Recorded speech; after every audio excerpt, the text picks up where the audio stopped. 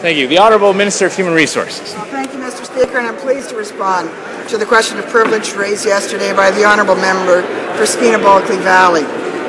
I've been clear over the past 2 days, just as I was on February 1st, Service Canada does not have individual quotas for staff.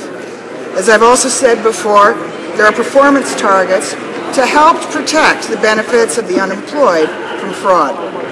Now, there's a clear difference between a quota and a target, and that is simply that there are no negative consequences for staff who fail to meet targets.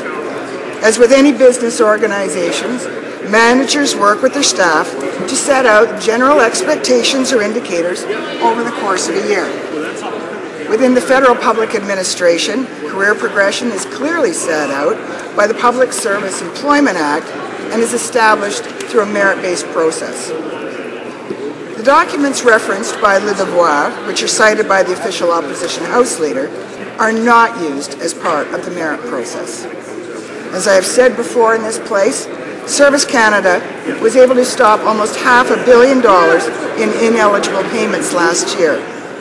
However, the Employment Insurance Program still lost hundreds of millions more due to fraud. This is why we continue to work on behalf of Canadians and employers who pay premiums to ensure that their money is used properly. This is no contradiction. Service Canada and I have been clear. Service Canada does not have quotas for staff.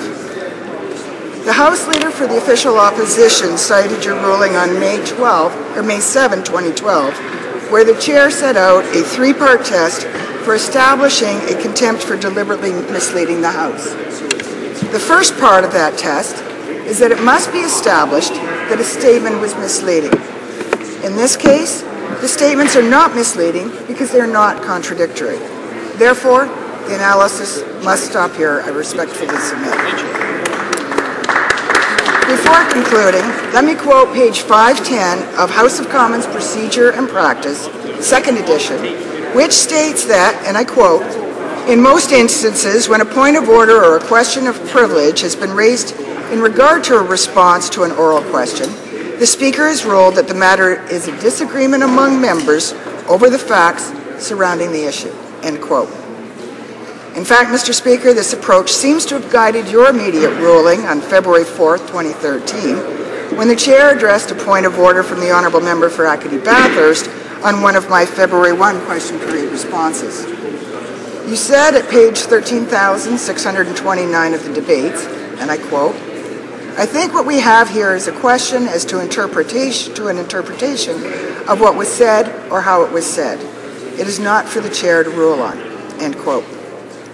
One final authority that I would cite is the ruling of Mr. Speaker Milliken from January 30th, 2008. Your immediate predecessor said at page 2434 of the debates, and I quote, "As I have mentioned before on various occasions in this House, any dispute regarding the accuracy or appropriateness of a minister's response to an oral question is a matter of debate. It is not a matter for the Speaker to judge," end quote.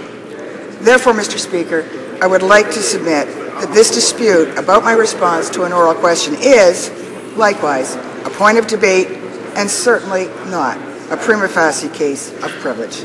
Thank you, Mr. Speaker.